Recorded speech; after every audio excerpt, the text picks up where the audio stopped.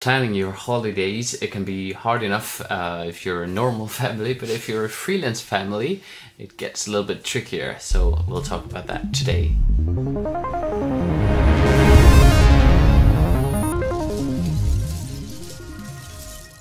So in this video, we'll talk about some thoughts we have about planning our vacations as a freelance family. But hey, if we haven't met yet, my name is Tormod, and I run this channel called Sifter Studios, where we do like composing stuff, freelance stuff, and also sometimes talks like this. So once again, I brought my wife this episode, and she's gonna talk a little bit about what challenges a freelance lifestyle will do to your holiday planning. The first thing that popped into my head when we are talking about holidays is that we need to be spontaneous around holidays, because we never know, like your summers look different each year. So some summers you have a lot of projects going on, and some summers it's more quiet, so it's easier to plan the holidays. Like this summer, it's maybe, we need to figure out, we need to talk more about how we're gonna plan that we get some time off together. It's busy. Yeah. And also spontaneous, like this. Like this we're trip. here. Yeah. We planned this trip 5 days ago. Yeah. And ordered a rental car, and now we're here and having a great time, and also doing some work while we're here, obviously. Yeah. So we're spontaneous, and that's needed. Of course, and it's not always like the easiest thing, or we can be spontaneous, but you have to work even harder before we leave. If you have a few things that you need to finish off, you just need to put a few extra hours. Yeah, in this case, we had to do it that way. Yeah. And so we're kind of looking forward to this 1 day holiday as like a window of spare time and family time, and then the days before that would be just hustling to get things done.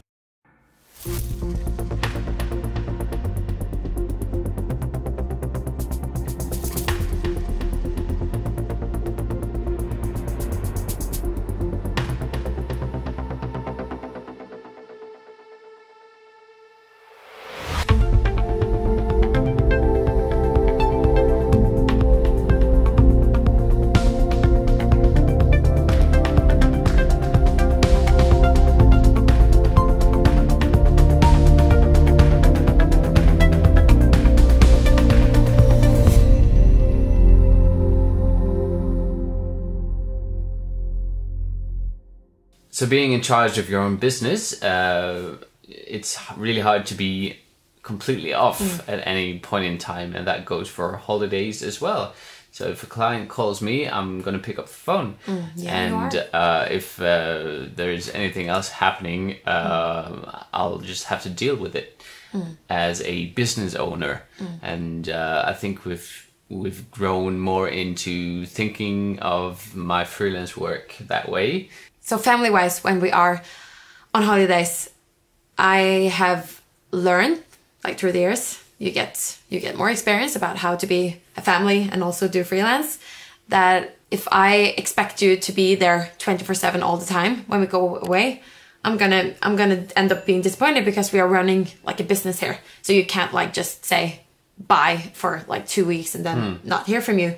So I've learned to like, okay, that's how we do holidays, that we of course talk about when you're gonna work and not gonna work, but it's good that it's more like a good thing that you have to do a few things so you keep the business in like keep the business steady when we're also on holidays. Yeah. And I think also a factor in our holidays is that they tend to be shorter. Yeah. Than most people's holidays, and that's kind of goes into that same point, that like this is like 1 day, 24 hours. This is 1 day. That could be, that's a holiday for us. Yeah. We call it a holiday, and we just like. But usually they're a bit longer.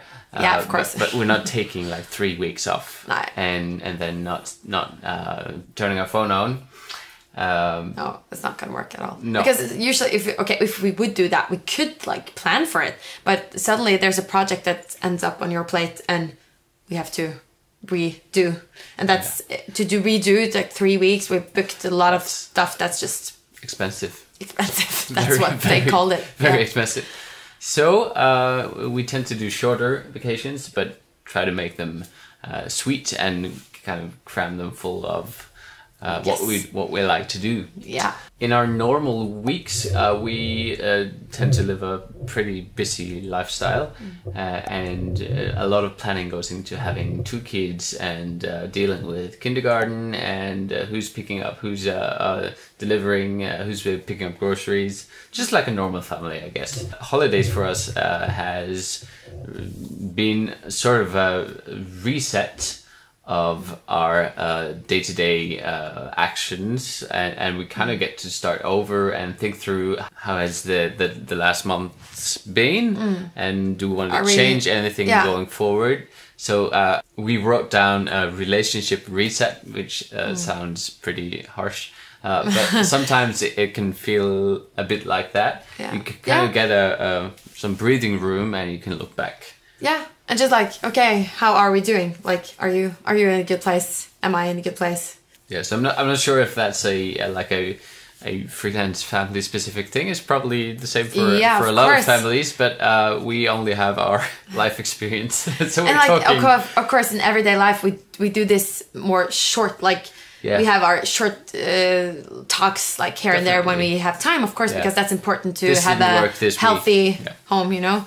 But in the holidays, we get more time to like really dig into something if we tend to see that something is off. Look at the bigger picture. Yeah. Kind of. Yeah.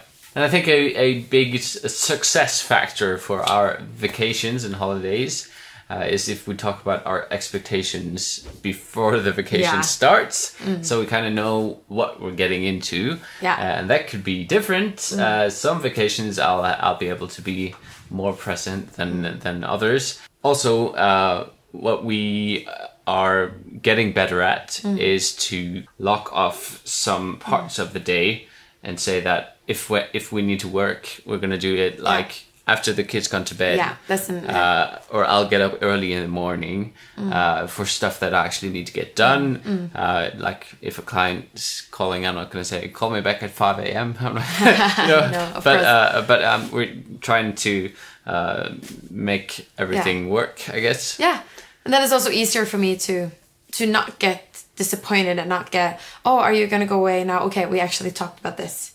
Yeah, and if 2 hours from 5 to 7 a.m. is gonna make it so that I'll be present the rest of the day because I don't have to think about what needs to get done, then that's a good thing. Yeah, because it's better that you're there, you're present, than you're like on your phone.